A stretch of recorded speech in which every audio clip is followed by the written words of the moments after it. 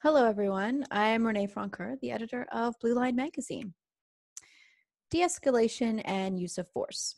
Terms we in policing are no stranger to, but we're certainly hearing a lot more about these words in the media today and in today's climate in general.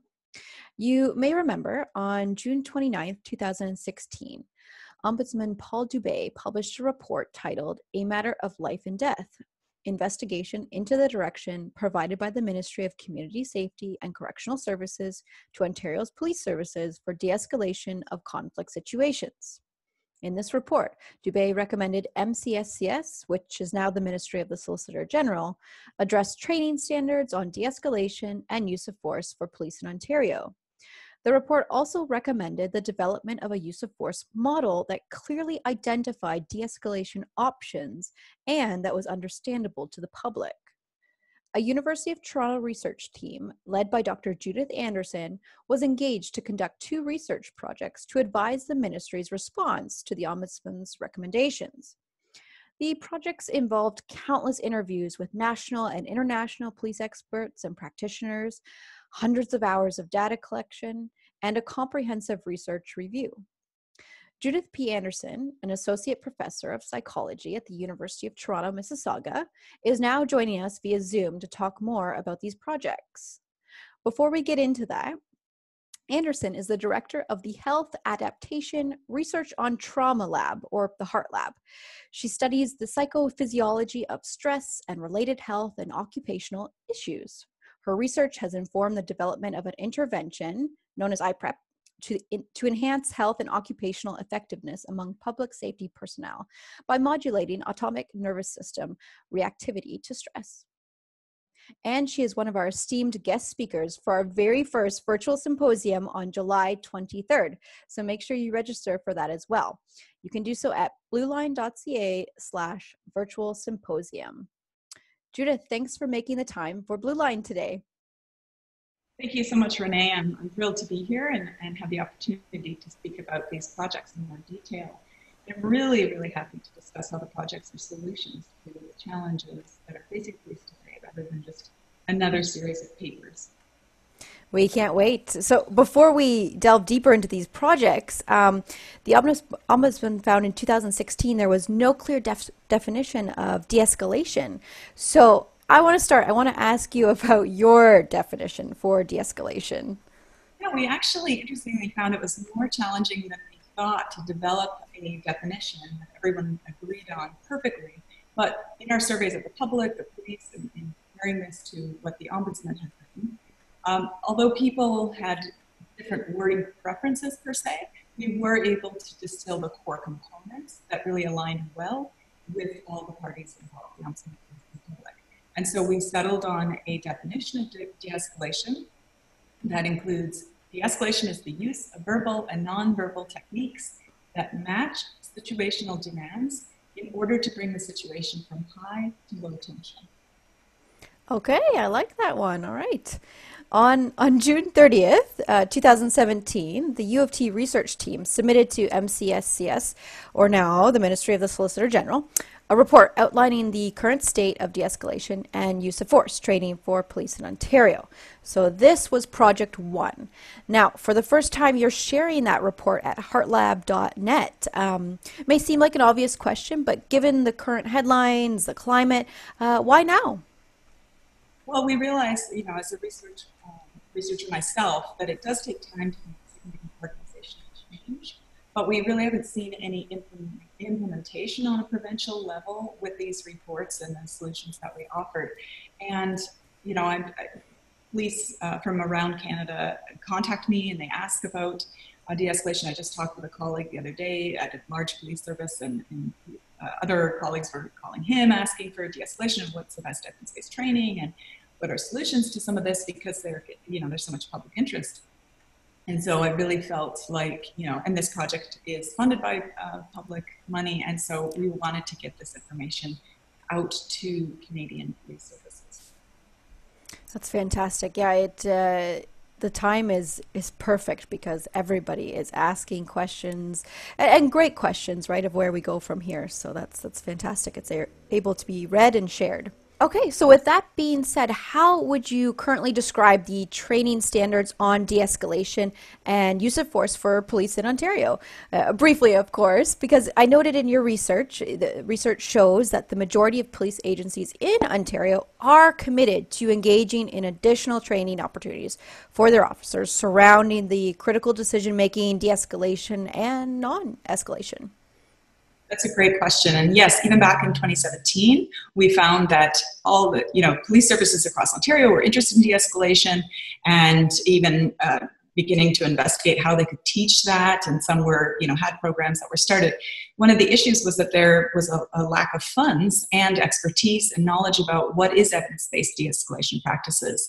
And especially in smaller services around the province, of course, they don't have as much funding or time as well to reinvent the wheel, right, at each service. So our report really provides a unified framework for the systematic evidence-based initiation of de-escalation and use of force training. And in our second report, which we'll get to, actually provides a graphical model representing the competencies surrounding de-escalation and use of force training. And it's really solution-based and ready for application, rather than, again, having to reinvent the wheel on this. Another issue is that's a concern is that, of course, there is limited training time that services have.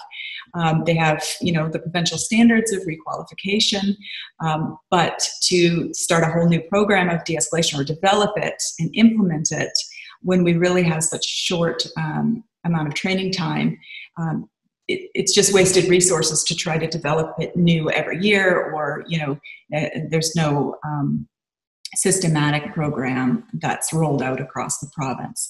And so the learning really needs to be evidence-based, and it should begin at the recruit stage of training and then reinforced throughout all the training opportunities. Even limited training opportunities provide the case where it can reinforce the learning that was learned earlier in the career.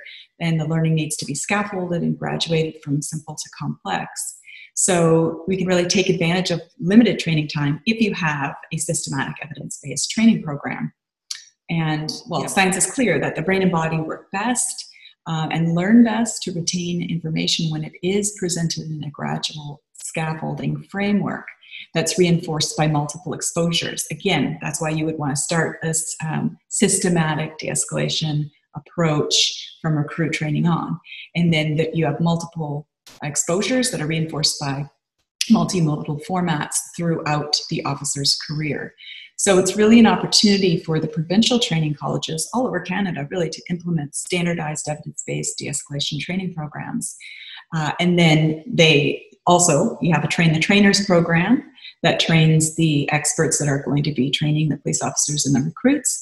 And those instructors are then assessed and licensed and can demonstrate those skills that they are teaching to the officers.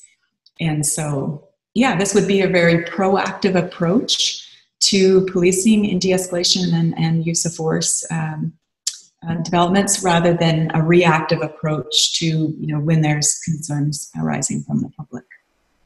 Right. And it's great to know that hunger is there. It's just people don't seem to know where to go. So to have something like this now to hand them, we can do something about that desire for better and more training. Yeah, and for knowledge. And what is evidence? And we outline that in the report, the definition of it, and we even provided examples of evidence-based programs and why they work and what the outcomes are and so forth. So that's exciting that we were able to provide that. Fantastic. Well, I'm curious then, what was for you the most surprising finding from Project One?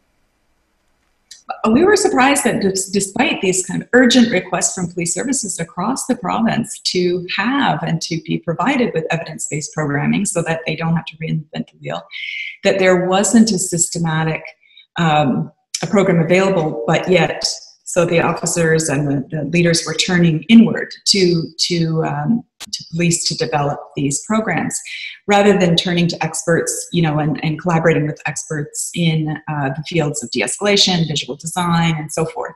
And no one would expect, like, a graphic designer to do policing right? And so we wouldn't expect a police officer to design or work on visual graphics. And so same with teaching de-escalation and the assessment of de-escalation and what works. There's a lot of experts out there in the world, and through these collaborations, we can create curriculum that is evidence-based and informed by the modern scientific findings. And stop working in those silos, right? Stop working in the silos, and really that there's evidence for the importance of pulling together a multidisciplinary team of experts to design these programs and training materials, and experts that have a specialty in making materials transparent, which is something that we included in this project. It's extremely well thought out. Something like the graphics is just not, something I really gave a lot of thought to when it came to training. So it was eye-opening for myself, for sure. So your team made 13 evidence-based recommendations. I'm curious, where do those stand as of today? Has there been any follow-up, any movement you can update us on? Oh, from what I know of right now, I know we had made a recommendation about curriculum review at the Ontario Police College, and I do know the other academic that was engaged, the other team that was engaged to do that, and I'm not sure what progress has been made in that regard. And then the second, one of the other recommendations that we made to develop a decision model to replace the Ontario use of force model, and then we did that, we engaged in that. I also know that there were a lot of services that were involved in the data collection stage that were interested in this research and have contacted me separately, and I know that they're moving toward evidence-based practices.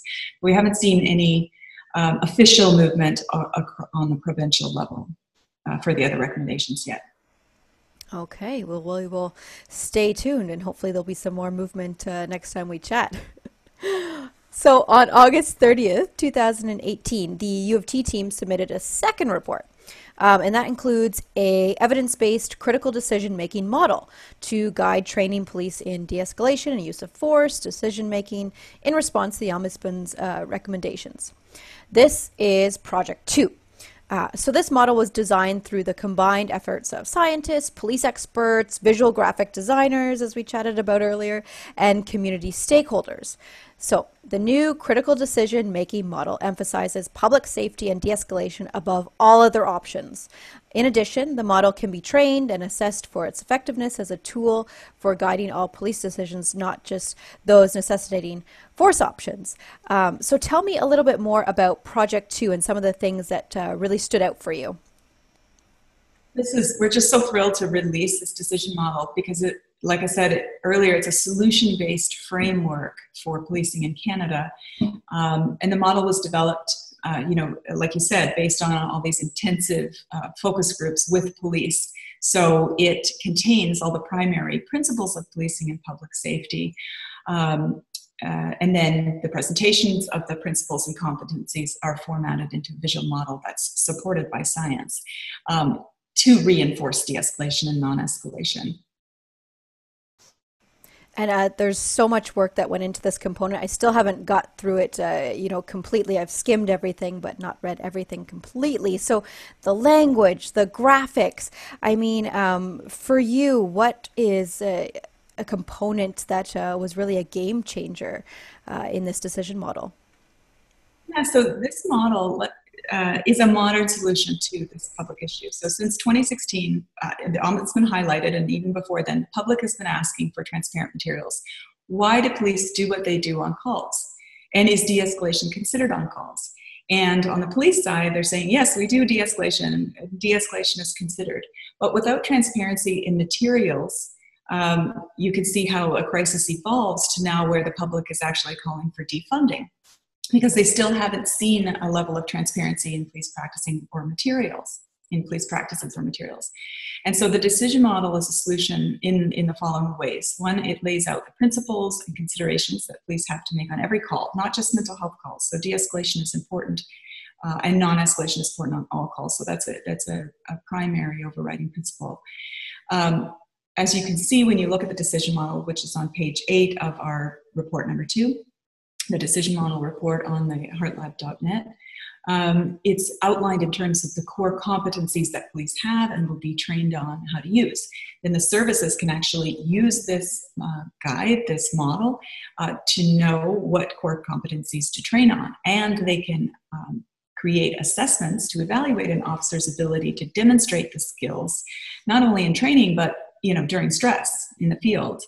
And of course, the trainers that teach the police how to conduct the calls will also be trained on these core competencies and assessed on their skill and performance under stress, demonstrating that to the people that they teach. And then the public can use the model to understand what happened during calls. What were all the things that the police officer had to consider? And as you can see, it's laid out with a lot of information, and so they can understand all the things that the police officer is considering. And then the officer can use the model as a guide to write up their plain language notes. Plain language is a huge part of transparency, and it helps to guide anyone, not only the public, to understand what's going on, but also an officer to use plain language words like, this is what I saw, this is what I did, these are the things that I tried, this didn't work because of this worked because of that. And so to make those notes very understandable if they're needed later.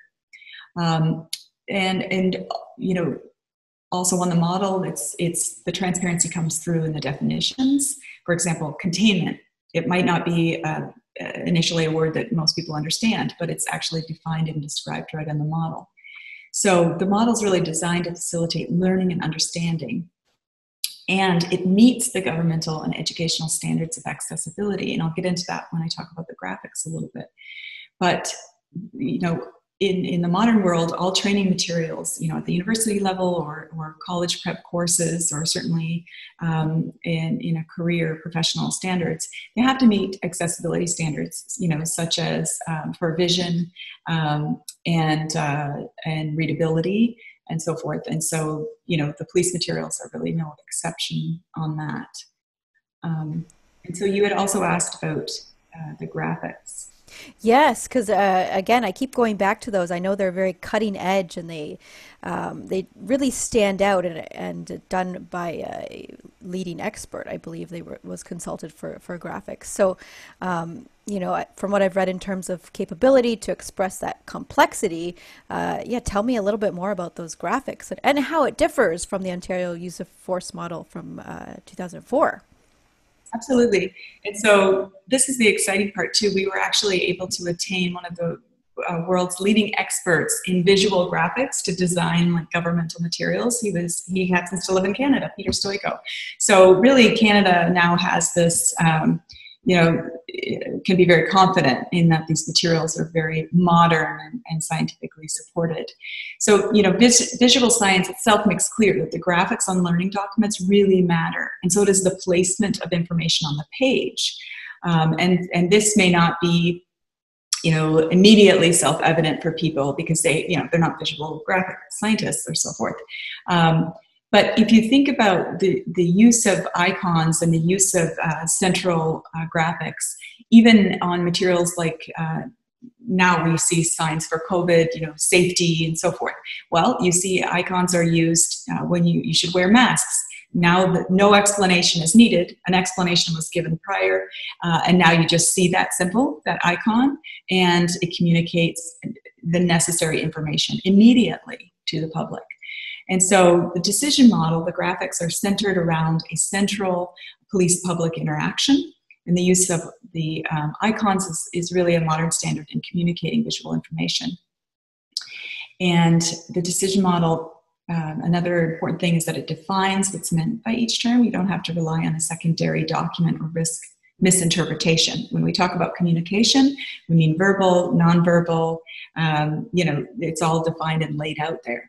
And the way in which the entire graphic is actually laid out from top to bottom under the central graphic, it emphasizes the overarching principles of public safety, and the options for all subject behaviors are the core components of de-escalation. This helps the public to understand that de-escalation is not just verbal communication.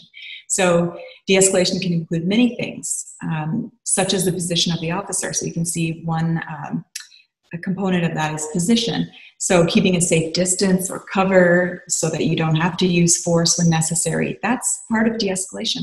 So again, it's also educating the public in a variety of ways that de-escalation and non-escalation can happen. And those are the central foundational components of the model. Then, of course, the use of force components, they do have to be present. At times, it is necessary, but they're defined, they're de-emphasized, and it's clear to the public when they might have to be used and what they would be used for. And so you had asked about comparing our graphic to the current use of force model in Ontario, which is really, if you think about graphs and chart types, there's something we have to learn about in school. People don't inherently understand graphs like circle graphs and line graphs and so forth. So what we found from visual science with the Ontario use of force model, it has so many chart types layered on top of each other that it creates noise and complexity, unnecessary noise and complexity, hiding really the essential information. And another issue is that you can't rely on color to relay information. So you can see right now they use color, and the reason is that because accessibility issues, some people are colorblind, even the students, police recruits, so they wouldn't be able to rely on the color. Also, many materials, as you know, are photocopied or sent in black and white. And so if you are relying on color to tell you something about the model, that will be lost. Shape matters, so guiding the eye and the brain. So in the current use of force model, it's in a circular format, and that kind of guides the eye towards lethal force, which also is escalating in red. And we've had a lot of feedback, well, circles mean dynamic, but they don't inherently mean dynamic, right? So that's something that can be learned, but better to lay things out just in a plain language format. So another issue is that what we found even with de-escalation, so there's a ring of communication on the current use of force model. However, when we were surveying across the province, there's even different definitions of what is contained in the communication box, right? So if there's not a common language between police services and between police services and the public, then there can be a lot of misinterpretation or misapplication. And so again, that doesn't facilitate some of the officers or public thinking, you should have just used verbal communication. But in that case, the police officer had to use, containment and nonverbal communication. And here, the beauty of this model is that it's defined. It's defined and examples are given right on the model. And that's really the modern science approach to communicating information transparently. So overall, the model meets the standards and specific requests by the Ombudsman, but it really goes above and beyond in terms of the science-based communication of information. Yes.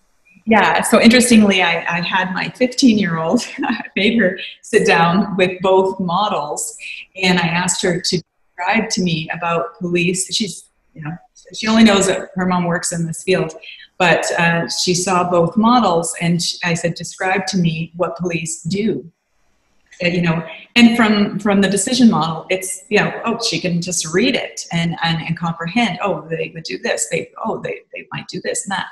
But on the current Ontario use of force model, you just don't know what's contained in communication or tactical considerations and so forth. Wow. Yeah. So it leaves some things open to interpretation, whereas this modern version is transparent and explains everything, it sounds like, and from what I saw myself. And I loved how there was a note about, the rainbow of colors and how that is not helping anybody. Right. You can't rely on color to communicate. Exactly. Yeah. Especially, even just myself, I've moved to a home office and I have only a black and white printer, right? So it would be lost on me. Exactly. So I know the internal monitoring component. It really struck me as something new and modern and necessary. I've been having discussions with others, leaders in the law enforcement community about the internal monitoring component to use of force and de-escalation and non-escalation. So I want to learn a little bit more from you about that and why it's such a shift in policing. Absolutely. So yeah, stress modulation and emotion regulation are really part of this paradigm shift in policing, where we're recognizing not only as research scientists, but as police services and the public, recognizing that these internal factors within the officer do have direct effects on the outcomes of calls. And we know that because there's been more research tools that we can measure stress responses in the field with officers actually in active duty. So science is clear on this aspect. Stress, high pressure, potentially conflictual situations, which are what police face quite often, stimulate stress responses. And that can actually inhibit an officer from using the skills they have been trained on. So a dramatic example of that would be like a police officer shooting at the hood of a car. That's not part of the training. That's ineffective, and it's not going to stop the car. And why would this happen when you think about it later, or the public, or even their colleagues? Why would they do that? Well, it's a stress response. You can see it also, it's a life threat, a car's coming at them. This is a natural response as a human to a fight or flight life threat. But that doesn't align with police training, you see. So we do know clearly from science that stress has an effect on outcomes. And so creating a competency on the decision model and within police training itself overall is necessary. Because the good news is that we can learn to modulate physiological responses to stress and training. My work and that of colleagues now, there's a large body of research that shows you can learn to modulate stress responses overall. Obviously, there's going to be some life-threatening situations where nothing would help. The outcome is going to be bad. We're humans, and there's only so much expectation you can have of people. But on average, and for many of these calls that contain stress, that's the good news. You can modulate it. And so that's part of evidence-based training, and that can be integrated into training. Definitely, and needs to be. It's almost, because the training is so varied from service to service and across the country, the fact that some officers aren't getting that type of training unless they're seeking it, right, is a concern. So. Yeah, and this is, again, with the model, what makes this model so useful, like as a solution, is that it lays out these competencies, and then the service is responsible for finding the evidence-based programs and instituting them so the officers can get that training. And then they can be assessed on how they demonstrate performing that training under real-world stress. Can they demonstrate these skills? And if they can't, they can't. I mean, there's, not everybody is cut out for certain roles. Like I wouldn't be a surgeon. I couldn't, do that under the stress that requires. So this also helps the services to be able to say, okay, we have some standards by which we know that officers are performing well or they're not, and this is maybe not the right career choice for them. Exactly. Yes, exactly. That's only going to help down the road. So what is one big thing you want Canadian police officers, and I'm talking about officers of all ranks here, to know about this research and this new model? Yeah, what happens across Canada is when we get more of this information out in a systematic manner is that they adopt these programs that have evidence base, and that they create, using the materials like this decision model, creates a common language across Canada. So if you are a member of the public or need to call the police in a different province, you can have this kind of same expectation of how their skills, how they're trained, and the outcomes of the call. Fantastic. Yeah, that greater understanding right across the board. Yes. So what about application of the research for both these projects? What are your hopes for policing in Ontario in regards to decision making and use of force going forward, now that it is easily available? We would like to see, and like I've called for in the reports, transparency to the public. So in our first first project, we went to other countries and we found that, like in the UK and Finland, other places, they actually post curriculum online. So the public has access to review this.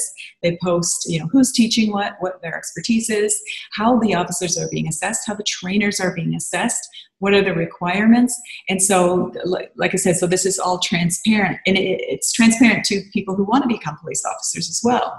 There are these professional standards, and here's how we make sure that these professional standards are enforced and lived by. Wow, Judith, thank you so much for this informative and this extremely necessary chat today on your work. It's evidence-based material that can truly make a difference, and we're just so grateful you shared some of your findings and your thoughts overall here with us.